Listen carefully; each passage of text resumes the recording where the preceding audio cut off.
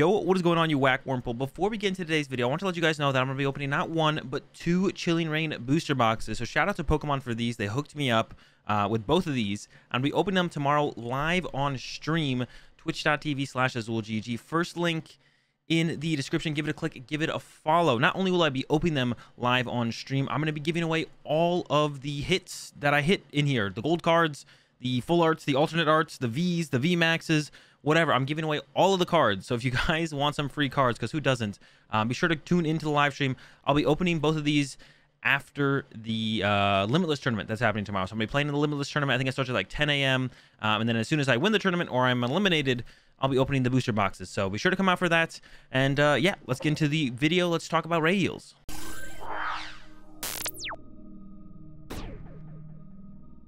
Alright guys, just like I mentioned, and just like the title of the video says, Rayeels is back, or basically back. And if you used to play all the way back then when Rayeels was legal, you'll understand what I mean when I say Rayeels is back once I go over the cards that are coming out. So let's go over the first one, the Eel, but it's actually a Flaffy here with the ability Dynamotor, which is the exact same name of the ability that Electric used to have, and it does the exact same thing. Once during your turn, you may attach a Lightning Energy card from your discard pile to one of your bench Pokemon. Stage 1, some of you who have only been playing the game more recently will probably compare this card to Malamar, which has the same ability that Electric had way back in the day. So it's been a while since Electric's been around. You've maybe seen it expanded. Of course, you've also maybe never heard of Electric or have no idea what it does, but it basically does exactly what Flaffy does. It even has the same amount of HP that Flaffy has. It had 90 HP as well, which means not only was Electric level ballable, but Flaffy is also level ballable, which will definitely be played, I feel like, in this new iteration of Rayeels, or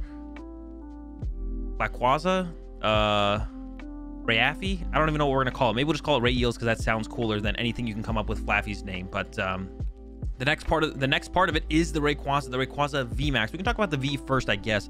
Not too interesting, but we'll go over it. The Dragon Pulse, 40 damage for a Lightning. Discard the top 2 cards of your deck, so pretty bad. And then Fire Lightning. I almost said red, but the R is for the Fire. Fire Lightning, 20 damage plus. You may discard up to 2 basic fire or lightning energies attached to this Pokemon. This attack does 80 damage for each energy discarded in this way. So you can get up to 180 damage KO stuff like Crobat. Can't take any KOs on really any of the Vs. And you could take a 2-hit KO on a V Max, but yeah, not the most powerful attack. But of course, the V Max is where the real power is coming in here with that 320 HP Dragon type. So actually, Dragon types are back as well. They haven't printed Dragon types for like 4 or 5 sets, a few sets. I was kind of thinking that they maybe just were done with Dragon types and they just didn't make an announcement about it like they did with Fairy types, and I would have been fine with that. But it looks like Dragon types are back and seem to be, well, this one seems to be pretty powerful. The other ones, we'll see. All right, let's get into it. Sky High Wave is the ability. Once on your turn, you may discard all cards from your hand. If you do, draw 3 cards, and it's not limited to once per turn. So you could have 4 Rayquaza VMAXs set up. I don't know how you got 4 of them set up. You're probably cheating. Stop that. But you could go discard your hand, draw 3, discard your hand, draw 3, discard your hand, draw 3, discard your hand, draw 3. So super strong ability to prevent yourself from ever really dead drawing, or having your opponent kind of disrupt your setup, or kind of like lock you out of the game with, like, I don't know, bossing something up. Stamp isn't going to be a card when Rayquaza's around. So if we do get any other new hand disruption card, it'll be hard to trap or stop the Rayquaza VMAX deck from just drawing cards and doing whatever they want to do. And then, of course, the attack, where the real power is coming in. The G Max Burst for a Fire and a Lightning, just like the V. You may discard any number of basic Fire or Lightning energy from this Pokemon. This attack does 80 damage for each energy discarded in this way. So, unlimited damage cap, the Fire or the Lightning. You'll definitely play more Lightning than Fire energy in this deck. And unlike the old Rayquaza EX, where it made you choose between Fire or Lightning, the Rayquaza VMAX can discard Fire and Lightning from it. So you can discard your Fire alongside your Lightning to do 80 damage times the amount of energy you discarded, plus the 20 from the base. And of course, that's why it combos so well with the Flaffy. You discard all of your lightning energy or all of your energy, and then you reload up with Flaffy, get the energy back in play on the Rayquaza VMAX, and you're just cooking once again. Or a different Rayquaza VMAX, probably not the same one. You might have like 2 set up, one in the active, one on the bench, whatever. You get what I'm saying. New one comes in, hits 1-hit KO, and you go on from there. So yeah, really powerful card coming out, and printed with another very powerful card to go with it in the Flaffy. But there's more for this deck, and like I said, we're going to talk about a couple of the other cards here in a second as well. But then we also got the Stormy Range. So some of you have played with Brooklet Hill. Some of you probably haven't. It's a little bit of an older card. Still sometimes played and expanded, but not very often. Once during each player's turn, that player may search their deck for a basic Lightning or Dragon Pokemon and put it onto their bench. Then that player shuffles their deck. So exactly like Brooklet Hill, but for Lightning and Dragon Pokemon. And for the Rayquaza deck, that's a Dragon, or that's a Dragon. That's a Dragon basic. And then to get to Flaffy, you need Mareep. That's a Lightning basic. So going to be an insane support or stadium to play in the Rayeels, Laffy, whatever. The Rayquaza plus Lightning Acceleration Pokemon deck. Yeah, the Stormy Range is going to be insanely powerful in there. I'm excited for it. This is really cool. I hope it's not too powerful, and it doesn't seem like it's going to be. I think there's going to be a lot of things that could definitely go wrong. I mean, it's 2 stage 1s, and then you have to constantly be able to remove the Rayquazas around while getting enough energy on the next Rayquaza to attack with. I hope it's not a Reshiram situation where it looks like it can do a ton of damage consistently, and then it just kind of sucks. So hopefully it's not a... Hopefully it is not a repeat of the Reshiram situation here with Rayquaza VMAX, and it is a good, powerful card, not broken, not OP, just another good deck in the format. I'd love to see it, and I'm sure there's going to be tons of other stuff we can do with the Flaffy besides pairing it with Rayquaza VMAX. I'm sure this Flaffy is going to have a ton of potential besides pairing it with Rayquaza VMAX, so I can't wait to see what else just kind of comes out of Flaffy. I don't think Rayquaza VMAX is going to get paired with anything else besides the Flaffy, but yeah, super strong. And the Flaffy's there to support it. So let's get into a couple of the other cards. There are some other cards that got leaked as well. Of course, the Ray-Eel combo is the big talk of the town right now. And I'm sure if you guys haven't heard about it for the first time here, you've already heard about it. But it's good to talk about Dragonite V. It's not super powerful, but I expect there will be a Dragonite VMAX at some point. And actually, the second attack, 250, is quite a bit of damage. The energy cost a little bit awkward, though, I feel like. So it's got the 230 HP. Slash for 50 damage, isn't affected by any effects on your opponent's active Pokemon, so got basically the shred attack there. And then we got the water lightning for 250. That's a lot of damage. That KOs pretty much any V in the format, which is a pretty good thing to be able to do. This attack does 20 damage to each of your bench Pokemon, so decent drawback there. The thing I'm most concerned about, how do you get double water and a lightning onto the Dragonite V, though? That's what I'm wondering. How are we doing that? How are we getting that energy onto the Dragonite V? And like I said, I assume there's going to be a Dragonite VMAX. What does that do, and how good is that going to be? That's going to be the bigger question, I think. I don't think you're going to be able to run Dragonite V by itself, but if there is a VMAX, how good is the VMAX, and can we set it up and consistently attack with it? So it's another question for when the VMAX comes out. I assume there will be a VMAX. I guess I don't know for sure. Don't take my word for it. Let's take a look a little further down. We got the Zinnia's Resolve. You may discard 2 cards from your hand in order to play this card. Draw 1 card for each of your opponent's Pokemon in play. So it's okay as a draw supporter, and yeah, I'm not too hype on it. It's like Marnie and Research are just going to be better. Like, you just open up early on in the game, or your opponent knows you play Zinnia's Resolve, and they're just like, I'm just not going to bench Pokemon. You can draw like 2 cards if you want. Like, not going to be very powerful, I don't think. The most powerful part about it might be the discard 2 cards from your hand part. That might be the biggest draw to want to play this card. And it might be if Rayeels is very good, they want to fill their bench, right? So might be able to play Zinnia's Resolve. It's almost like a counter supporter to that, to be able to allow you to draw a bunch of cards on top of your current hand instead of having to shuffle or discard it back into the, or shuffle it back into the deck or discard it. Moving right along, we got the Altaria with the Luring Search ability. Once on your turn, you may search your deck for a supporter card, reveal it, shuffle the rest of your deck, and put that supporter card on top of your deck. So pretty good. It's not terrible. But putting it on top of your deck makes it awkward to utilize. We have Primate Wisdom right now, but that means you're setting up an Altaria, which isn't an attacker, nor does it add damage to your field, and you're setting up a Primate Wisdom on your bench as well, which once again, it's not your main attacker, and it doesn't really like add more damage or utility to your attacking Pokemon. It's a lot to set up to put a supporter on top of your deck.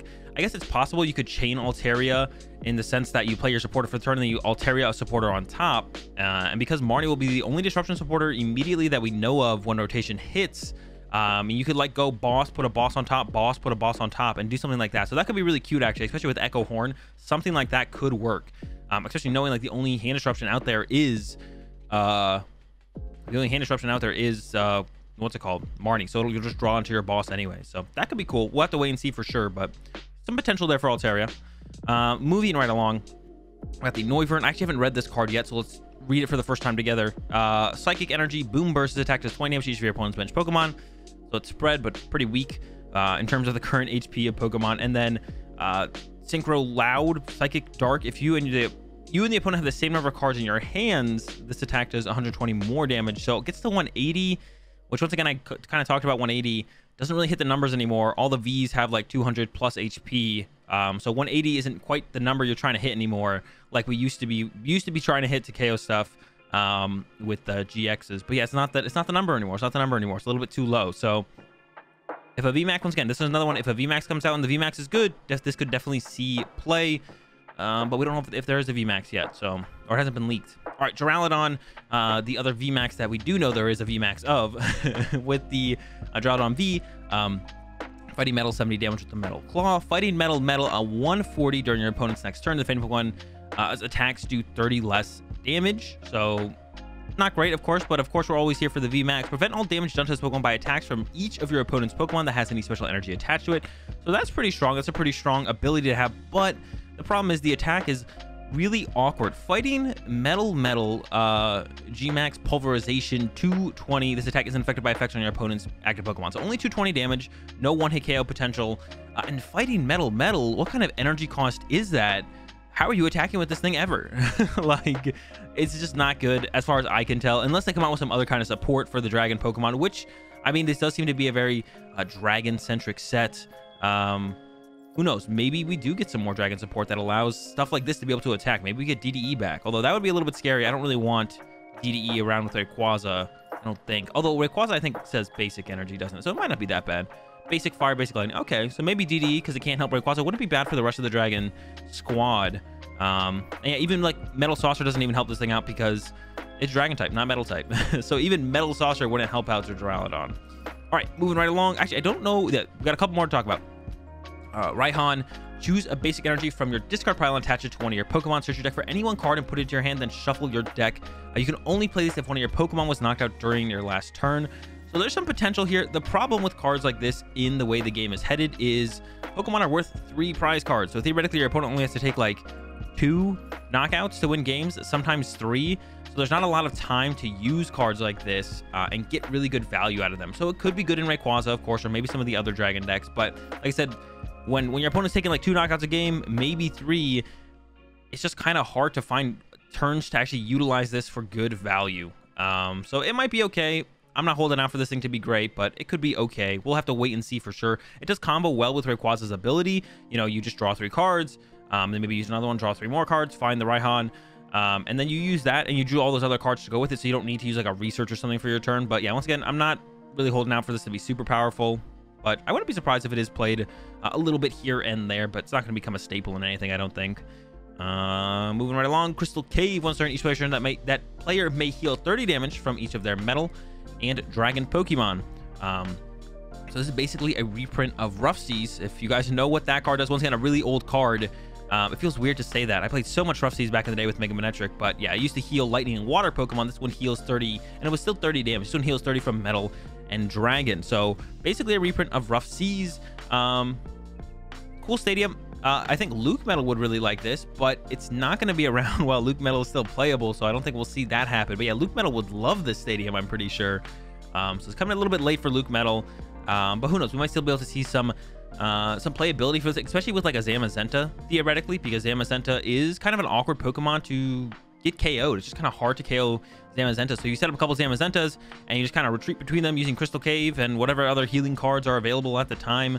That could be pretty crucial, pretty deadly, like a quad Zamazenta deck. Ooh, I kind of like that actually. I might try and make that work once this stadium comes out. I might try and make that work. And I think that's it. There's a Turtonator, but he's bad. So that is it, guys. New cards leaked. Rayeels is back, or basically back. It's not exactly Rayeels. Flaquaza, or Rayfi. I don't even know. It doesn't roll off the tongue very well no matter what. Hopefully someone comes up with something better than I can for the name of the deck. We could just always call it Rayeels. Once again, don't forget opening these 2 boxes of Chilling Rain on Saturday, which is tomorrow, the day after this video releases, after the Limitless tournament. So I don't know exactly when I'll be opening the boxes. You know, I'll put a tweet out. I'll post on probably the post page here on YouTube. So go follow the Twitter, just follow the Twitch channel in general, because I'm going to be opening both of these boxes of Chilling Rain. I'm going to be giving away all the hits, so I'm sure you guys want to get in on that, like I said. So yeah, come out for that, but it'll be after the Limitless tournament. Either I win the Limitless tournament or I'm eliminated from the Limitless tournament. Whatever one comes first, I'll be opening up these booster boxes. And that's all I got, guys. Yeah, have a good one. I'll see you tomorrow.